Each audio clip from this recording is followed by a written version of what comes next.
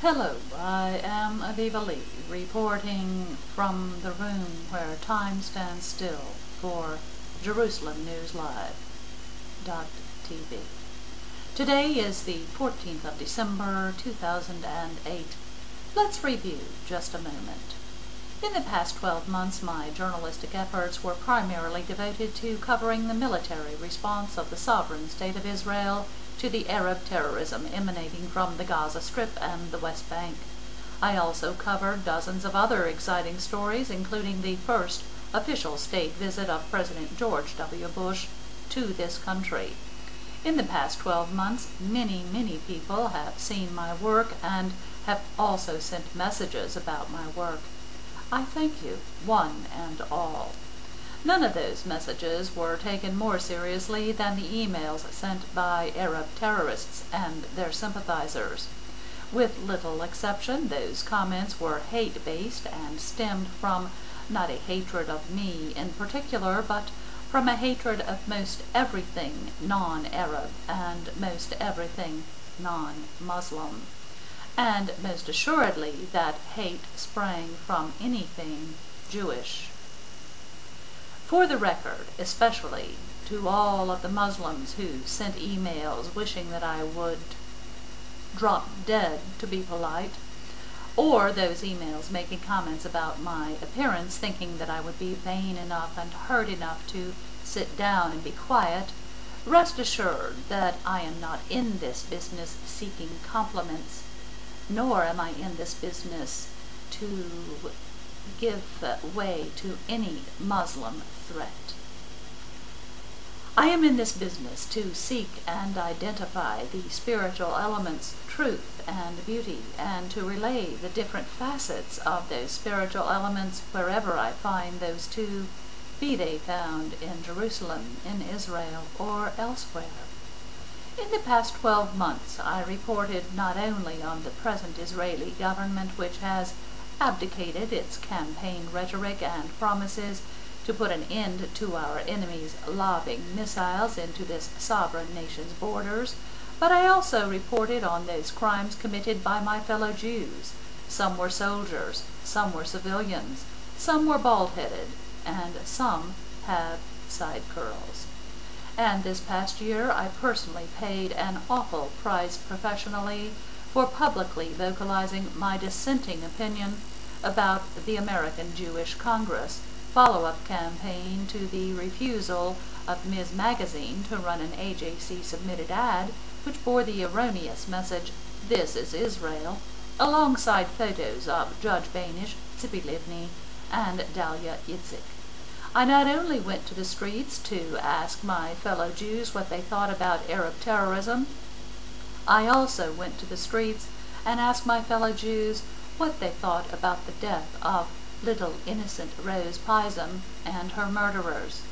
In my passionate search for and protection of truth and beauty, I also reported about the distinct prejudice in Israel against both truth and beauty, particularly as it relates to the intimate male-female relationship and what is secretly permitted by most rabbis, even those rabbis with beards who wear tzitzis and who feign pious religiosity, while saying in private that a woman is only a thing that can be cast aside if she does not have a ketubah. And those same rabbis, when asked to intervene and educate Jewish men about monogamy and commitment in an intimate relationship, not only reply, "I do not mix into a man's personal affairs," but in some cases actually embrace and elevate such a man to the Bima and Aron HaKodesh in the order of public Jewish worship. Jerusalem News Live will be dedicated also to the continued reports about the governance of the sovereign state of Israel based upon official communiques.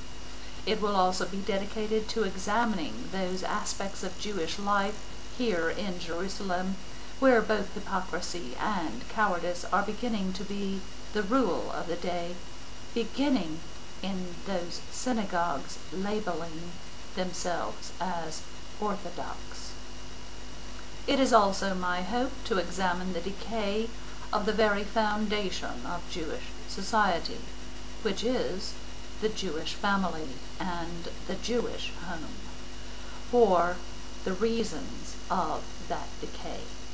I will also examine the phenomena of infertility among Jewish couples and examine the Torah concept of infertility as a promised curse alongside the hypocritical response of the rabbinical community to that ancient edict. And finally, one last look back. Without a doubt, the most infamous press briefings I attended this year were both given by Mr. Elias Zananiri. In response to Mr. Zananiri's remarks in September of 2008, I have also developed another channel, and that channel will be dedicated to audience participation through the submission of photographs and audience narrations of the works of Flavius Josephus, documenting the presence of we Jews in this tiny strip of land since the time of King David and before. The URL for that new channel is www.livejerusalemnews.tv, and I invite everyone to visit that URL and begin making submissions for that channel. All pertinent instructions for your submissions are posted there.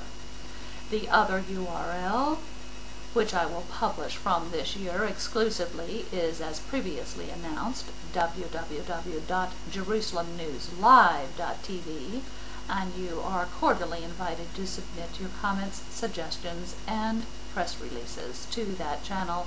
We will also seriously consider publishing worthwhile incoming submissions on that news channel. At this time, I would like to thank all of my sponsors, which made it possible for me to commence and finish last year's work, who have decided to stand beside me for another year, especially in these difficult times. And, dear listener, as in the past, you will still be able to see my segment on YouTube and dozens of other participating websites. Please make yourself known wherever you connect with my new channels. And I am Aviva Lee, reporting exclusively for JerusalemNewsLive.tv.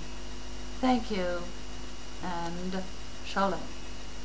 May the Almighty help this present inhabited world.